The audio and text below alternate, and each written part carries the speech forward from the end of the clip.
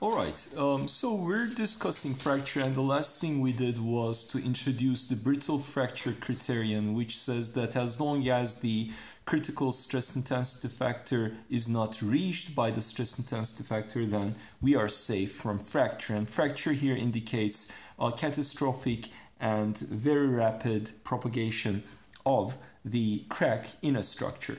Now let us demonstrate the idea immediately with an example. In fact, with our classical example, to calculate critical values that are associated with loads and dimensions of the crack. So we are going to take this the classical scenario where, again, remember, we assume that if there's a crack of width 2a, half width being a, and the dimensions of the plate, only the in-plane dimension, the 2b matters, the height is very large compared to b, and the thickness is irrelevant,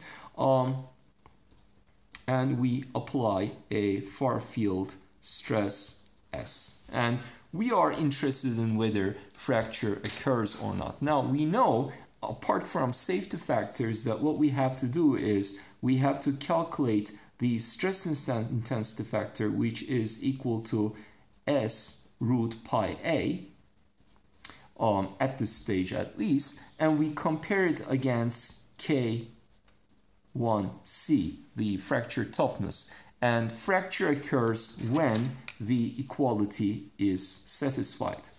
Okay, so we have two important scenarios that we need to consider. The first scenario is when the crack size is fixed, and for a given crack size, we are interested in the largest force such that fracture does not happen, or alternatively, simply, the critical value of the force, let's call it SC, at which fracture occurs. So for a given value of A, the critical value is such that this equality is satisfied. So the critical value is equal to K1C divided by this quantity, which is therefore equal to K1C over root pi A.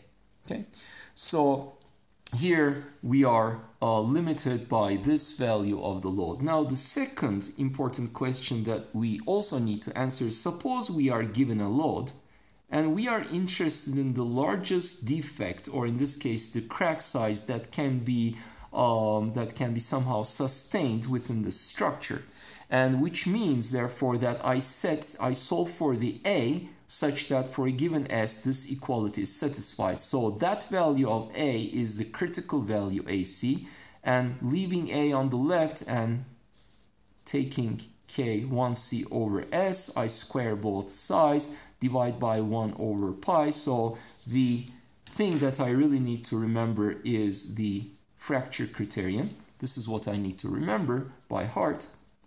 As long as I remember that, I can calculate for a given crack size the critical load, or for a given load the critical crack size. Now, both of these cases are important to consider, but when we look at these two cases, well, the first one is very straightforward. Suppose I give you a certain crack size and I am interested in finding the critical load that can be supported, and suppose I calculate it, I suppose it turns out that it's not as high as I want it to be. So if I'm given a certain load that the cross-section needs to support, if I increase the thickness for a given load, if the thickness increases, the far field stress, the average stress, is going to decrease, and therefore if the value of SC is not as large as I want it to be, or eventually let's put it the other way, if the load that I want the cross section to support, if it's not as high as I want it to be, that's a better way to put it,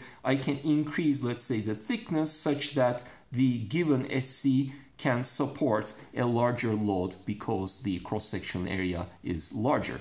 So the desired, for a given value of A, there is a certain SC, and the corresponding load can be adjusted by adjusting the dimensions of the plate. So in other words, this scenario is avoidable by reducing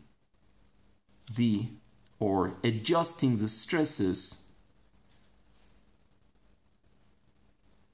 for instance, by thicker cross sections.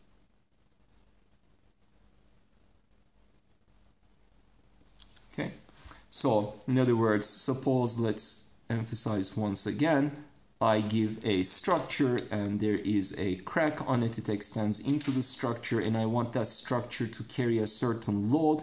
The load is given, and the load divided by that cross-sectional area is the given value of S. If that value exceeds SC, I can make this cross-section even thicker to make sure that the average stress is less than SC, such that this crack does not catastrophically propagate.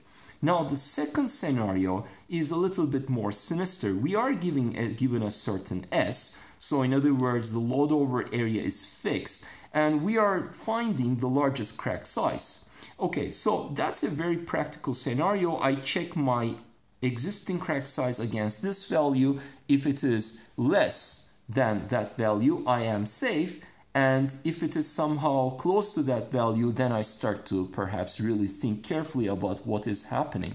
Now, if it's considerably less than AC, the value of A, it still doesn't mean that I am safe. Suppose AC is 1 millimeter and my initial crack size is 1 micrometer. You might think that we are very safe, but it turns out that cracks actually, especially under cyclic loading, in other words, when the value of S, let's say, keeps increasing, say to 10 MPa, decreases back to 0, to 10, to 0. So it's the case when I pull and leave, pull and let go, pull and let go, or it's when you take essentially something like a rod and you bend it and then unbend it, bend it, unbend it. The stress, the maximum stress is going to go to a certain value, come back to 0, etc. That's a cyclic loading. And under those cases, that initial 1 micrometer size crack will sinisterly grow, and eventually it might reach that value. So the fact that the crack size initially is very small doesn't mean that I am safe. That's why I need to know the critical crack size that a structure can sustain, so that I carefully monitor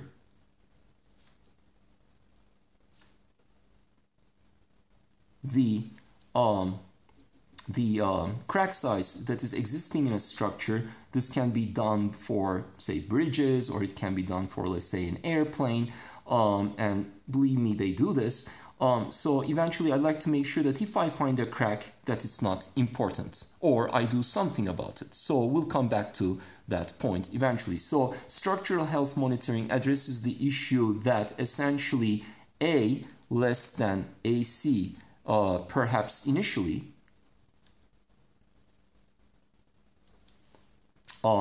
but cracks can grow. Okay, so I'd like to know the largest sized crack that the structure can sustain. Now, another issue that is sometimes of importance in the problems of this type is whether we will get yielding or fracture first. Now, this is a very simple state of loading, so our failure criterion with respect to yield is simple. If the stress exceeds the yield strength, then there will be yielding. But we have to carefully check for which stress. Now, in this case, the stress that we're going to check is the average stress on the cross section. There's a certain load divided by the area up here is S. Now, the load divided by the area where the crack is, it's slightly different, the average stress at the cross-section where the crack is present, because the area is reduced by the presence of the crack. But remember, A is much, much less than B, so it turns out, therefore, that the average stress on that cross-section is the same as S. Okay, so simply, therefore, if S is less than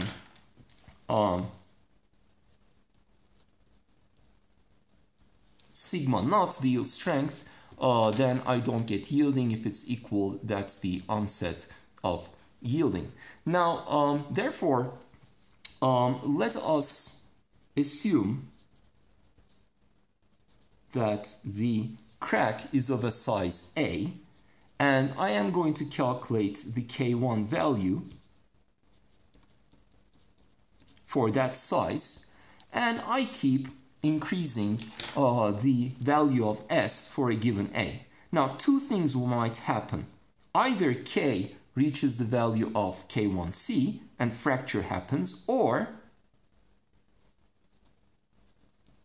S reaches the value of sigma naught, yielding occur, yet K1 is still less than K1C, the fracture toughness. So in this case, the load has increased up to the yield strength of the material and fracture has not occurred. This is a case where the structure experiences yielding first.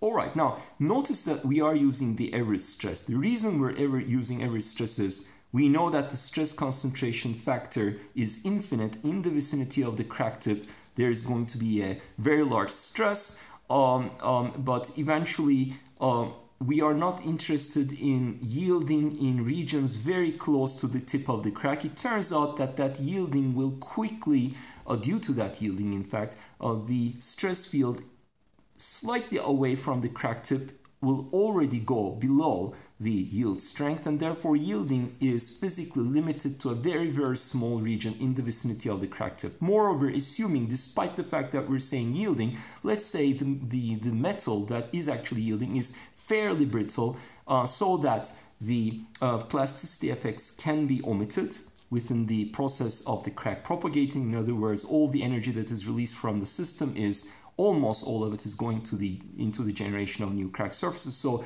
this is still a brittle fracture scenario, despite the fact that the word yielding comes into play. So brittle fracture is not necessarily limited to perfectly brittle materials. You can have yielding, but it just needs to be limited with respect to the amount of energy that it absorbs. Okay, so now there is a certain quantity which is called the critical crack length,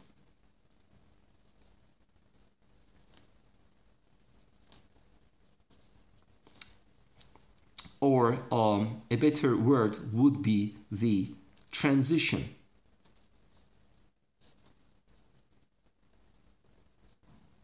Okay, and I am going to use the T of transition, the transition crack length, and we're going to look at critical values associated with the transition crack length, and let's call that AT, where something special happens. Okay, so the value of AT is such that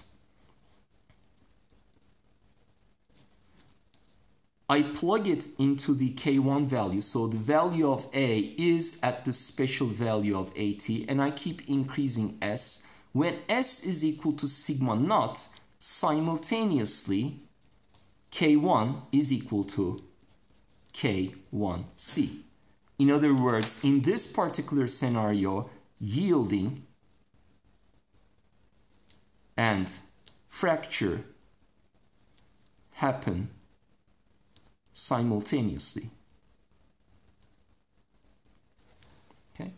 Now, from the expression that we have just written, we can easily solve for AT, and AT is equal to KIC divided by sigma naught squared 1 over pi.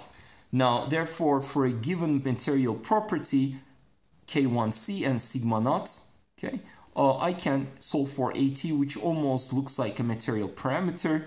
It almost is, but there's some complications associated with the expression of K1. We will enrich it further, but at this stage, for this type of loading, it does seem like a material parameter. Okay, so as soon as I know the value of AT, then I can make some decisions, very quickly based on the value of AT. What I know about AT is that the critical value that is necessary, the critical value for this given crack size when A is equal to AT is simultaneously the one that causes yielding. So now let me ask you two questions. So let's say again A is given, okay, and I keep increasing S.